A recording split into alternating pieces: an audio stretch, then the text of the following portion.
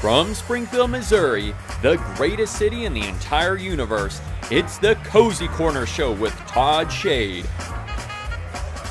Brought to you by SBC's The Cellar, open every Wednesday through Sunday, 4 p.m. until late, at the corner of Walnut and Market Streets in the heart of SBC's Brewery District. His portraits have been commissioned by some of the top names in the area, but also everyday people. And his films have taken him into people's last days on Earth.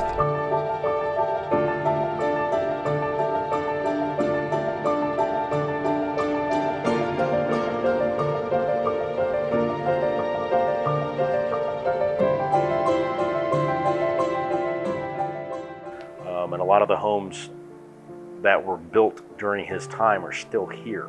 So there's quite a bit of history. History that includes the Bank Tavern, which happens to be the 19th oldest building in Christian County. The Bank Tavern initially started literally as a bank. The bank flourished, did well. It was called the Farmers Bank of Billings. It did go out of business during the Great Depression in the 20s. It stayed vacant for a couple of years, and then in 1933 opened as a tavern under the Watkins family over in Crane, Missouri. Kill all of the Spaniards except for one priest who lived just long enough, fortunately for our story, to make it out somewhere and to tell what happened and where he had come from and about this silver mine. There's also one group that many locals would easily recognize that's also associated with the Bread Tray Mountain legends. The Bald Knobbers being a popular vigil. Aliens visiting Earth? What if we told you President Eisenhower actually met with this? Just listen to me. Mr. President, it is you who will listen to us. Okay, so it wasn't doom and gloom like what is commonly displayed in Hollywood. Time's up. In his new book, President Eisenhower's Close Encounters, author Paul Blake Smith describes the president's alleged meeting.